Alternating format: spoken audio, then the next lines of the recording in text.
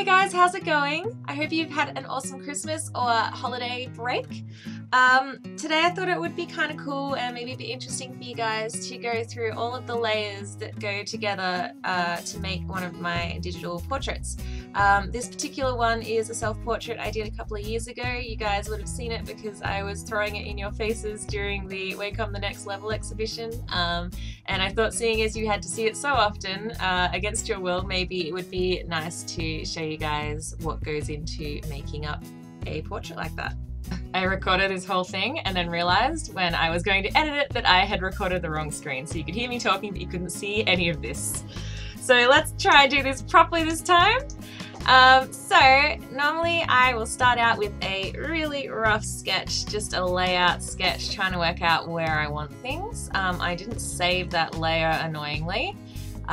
So the next layer I would do on top of that is the, a bit nicer line sketch. If this was going to be visible properly on top of all of the color layers, I would have done it a lot neater. This is a little bit messy, but it's, it's not going to be particularly visible by the end of it, so it doesn't really matter too much. It just needs to be neat enough that I know where to put all of the things.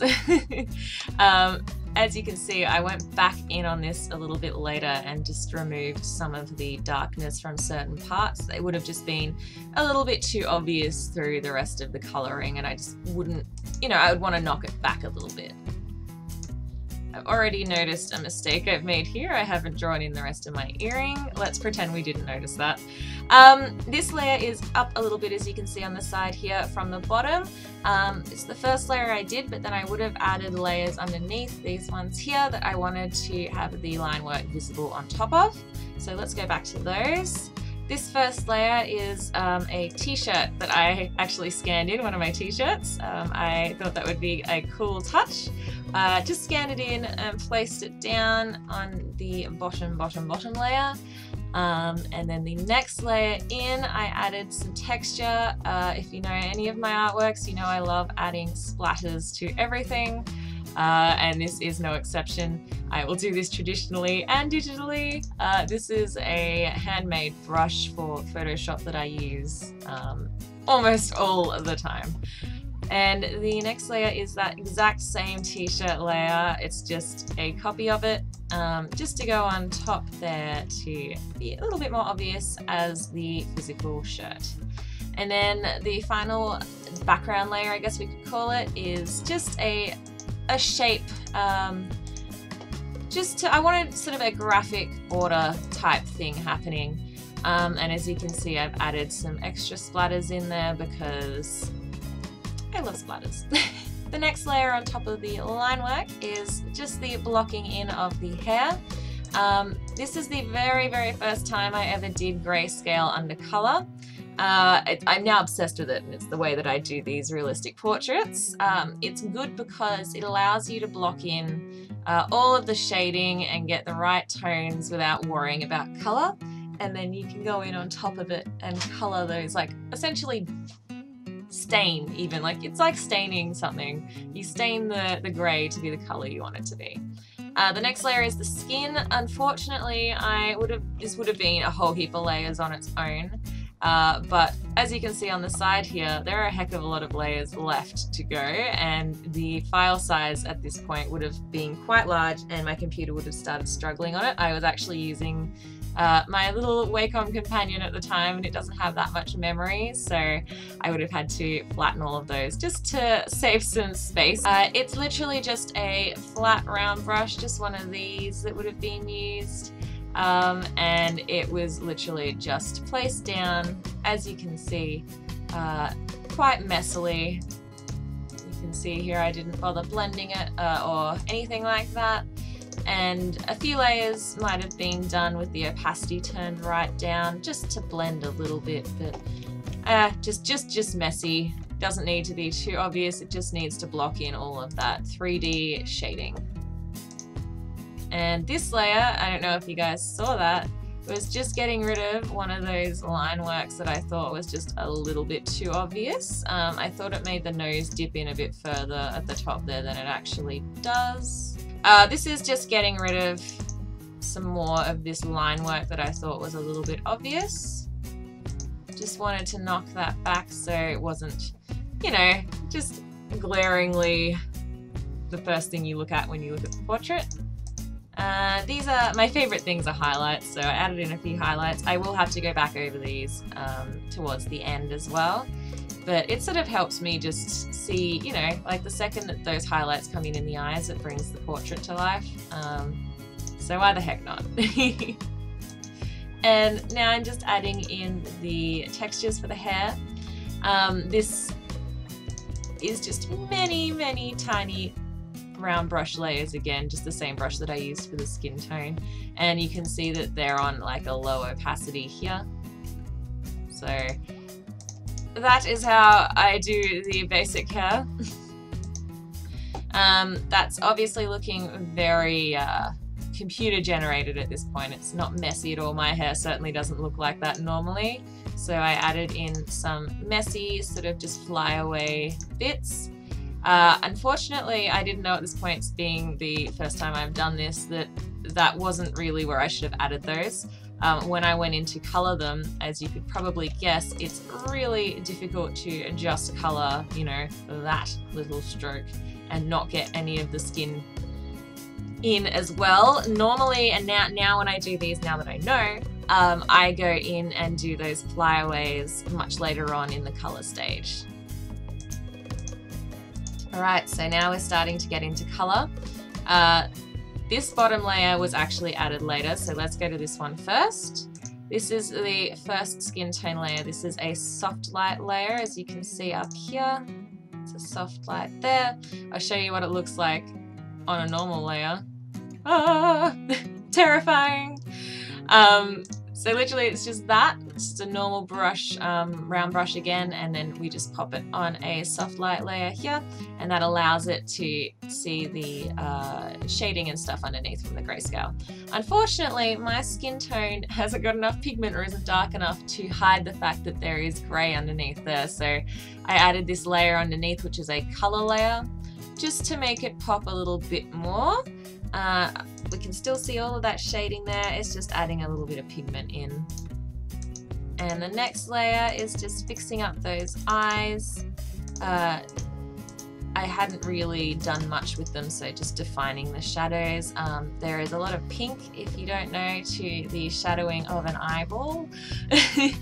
So added a little bit of that. I will go back in a bit later and add some more.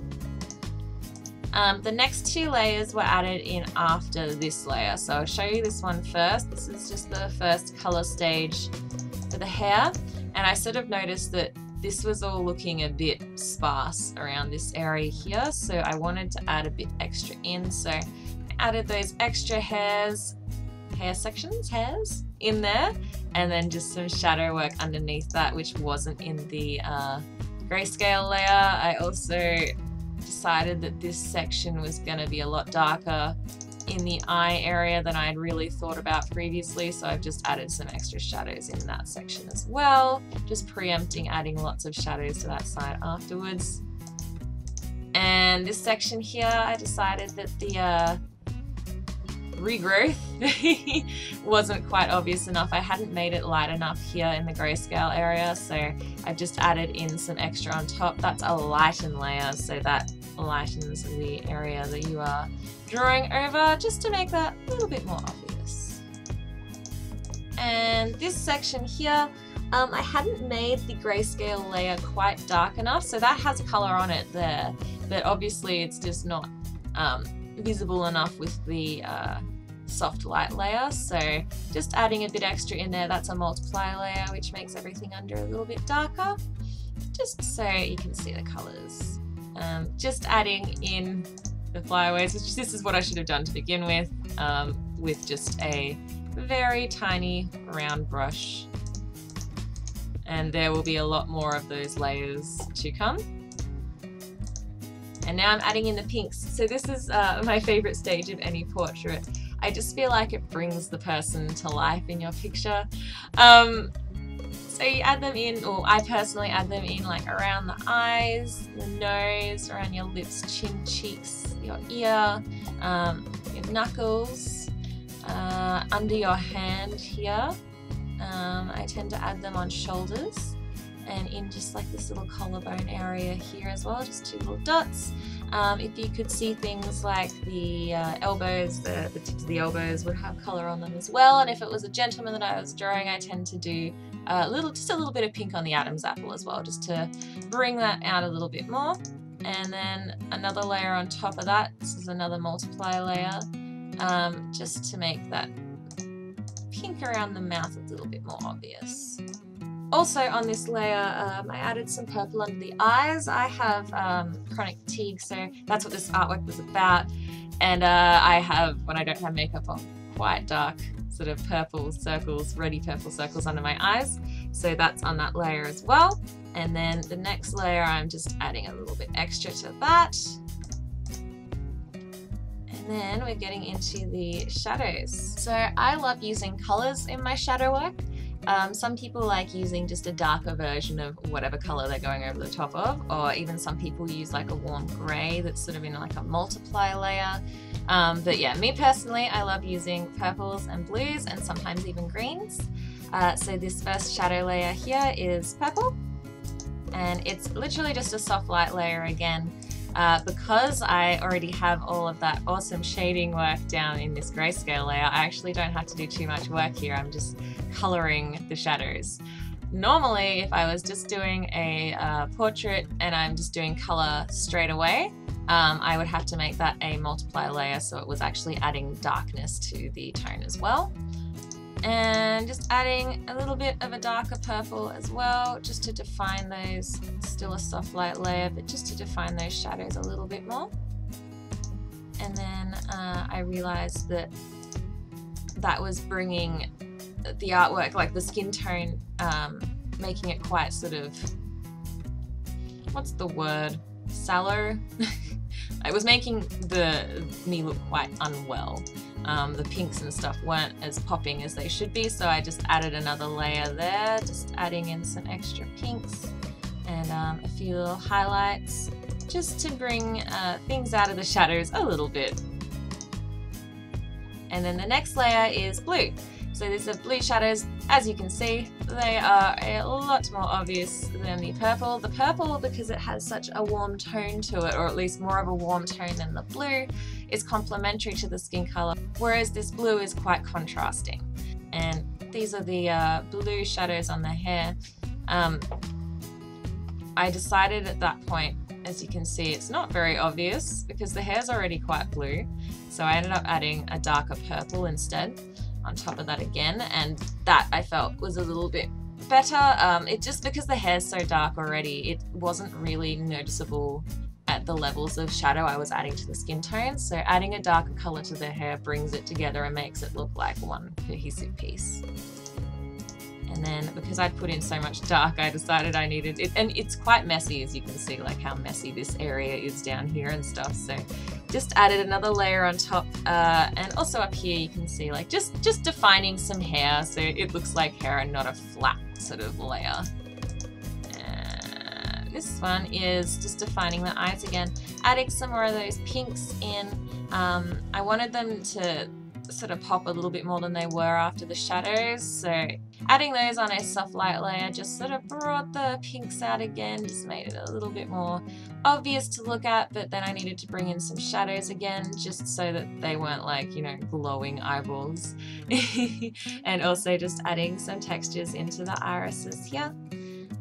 And that is on a multiply layer, so I am actually adding some darkness and shadows to that area because I've sort of gone over the grey a little bit too much there, and I've lost some of the darkness that I had. And now I'm starting to add some textures in. It might not be too obvious here. You can watch these areas here. You'll see just a little bit of texture, a little bit down here. And then of course when we zoom out, you'll see that the hair has more definition. I don't know why I put those layers together. Probably again just to save space, but just defining the hair a little bit more. And then the next layer here is more texture stuff. I have tiny little freckles that used to be way more obvious when I was a kid, And I love freckles, so you don't need to give me an excuse to add any kind of freckles to anything. So that's this layer here, just a little bit of texture. And it's not just on the face, I've got on the shoulders as well, just a tiny bit of texture there. And then the next layer is one that I think I just wasn't sure. I must have added this layer down and then gotten distracted, and when I came back to this I couldn't remember if I'd added something to this layer and I couldn't see anything, but I was worried, you know, like doing this you can't see anything, but I was worried it was something really subtle, and if I deleted it I'd be annoyed with myself later when I realized, so I just left it and went to this layer here. So this layer is again adding some more texture to the skin, as you can see if you watch sort of the T-zone area of my face here. And literally all this is, if you have a look at it on normal, is the same skin tone, base skin tone that I've used. And then I've just put it on a multiply layer, which obviously makes it darker, just to add a little bit of texture in there, because I don't know about you guys, but my skin isn't particularly, you know, baby smooth without makeup on or anything like that. And that was the whole point of this. I love I just love, I don't know if it's faults. Faults aren't the word that I want. You've heard me talk about this a million times, but yeah, I really like just seeing realness in portraits. And this is the same thing, just adding some more texture. This is with a highlight layer, just defining that skin tone as not being, you know, robot smooth.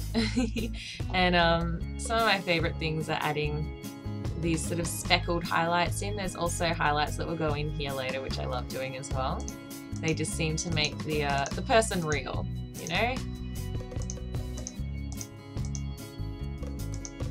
And then this layer is the hair again. We're adding some more definition because I'd added, you can see these two layers here, because I'd added a lot of shadow work in here, and you can see it still looks quite flat. I've lost all of that lovely sort of hair stroke work that I'd done in the grayscale layer. I had to add it in again, and this is what I would have done on a higher layer if I'd realized initially. So just going in with a very small round brush and just adding some extra hair strokes. Particularly this blue layer on top was at, you can see here, just a little bit of a lower opacity than full.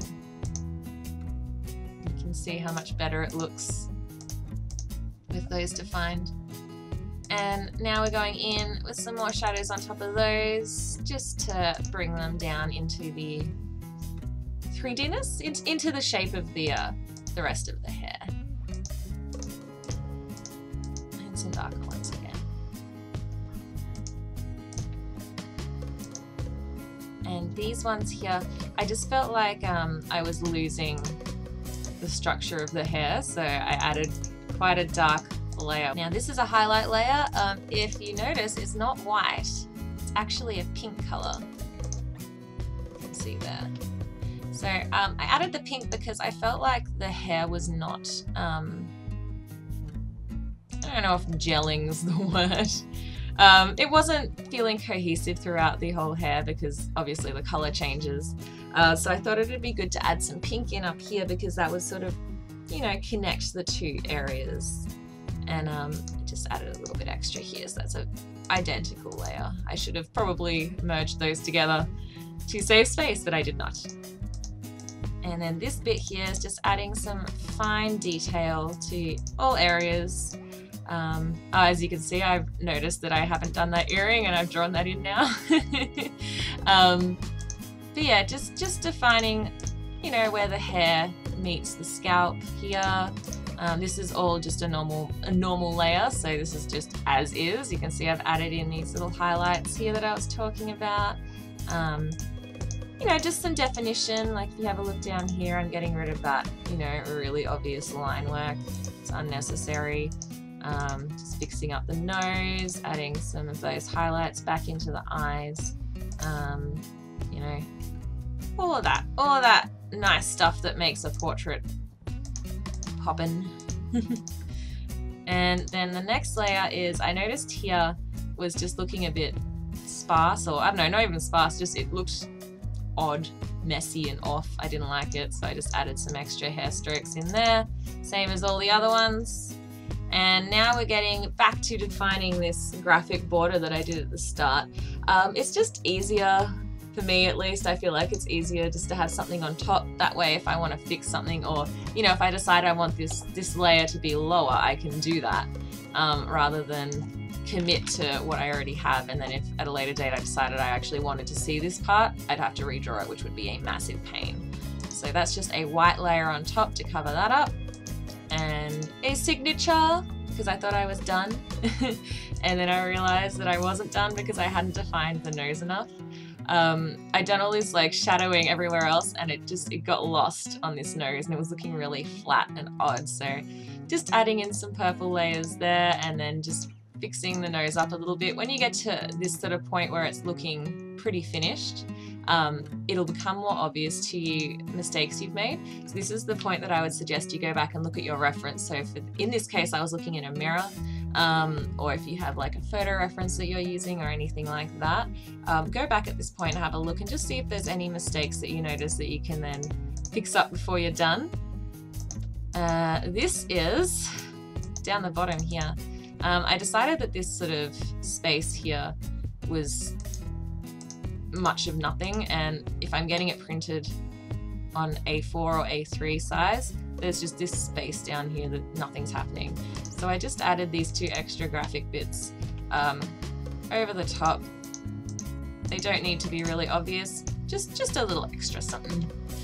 And finally, a watermark and a watermark. Just, you know, if you've ever had your artwork stolen on the internet before, you'll understand. And that's it, guys. I hope that was useful, informative, interesting. I'm sick of hearing the sound of my own voice, so I hope you guys are not sick of hearing the sound of my voice. I rambled a bit. I hope it was useful to you, though. I wish I had recorded this in the process of, but I guess it's kind of cool to see just the layers at work as well. If you liked this one, please give it a thumbs up. If you have any more ideas on stuff like this you'd like to see, like if there are any more digital artworks of mine that you want to see like the layers in, please let me know. I'm happy to do another one of these. If you want to check out the rest of my videos and you like those, it'd be awesome if you'd want to subscribe. I'd love to have you guys here, and of course don't forget to press that little bell icon as well, because that'll let you know when I'm posting. As most of you know, I am absolutely terrible at posting to a schedule. I have no idea when I'm going to post, so of course you guys are going to have no idea when I'm going to post, and that little bell icon will let you know every time I post something so you don't miss out. If you want to see more of my artwork, you can find links down to all my social medias below. I update those daily. I wish I could do that for YouTube, but there are not that many hours in the day.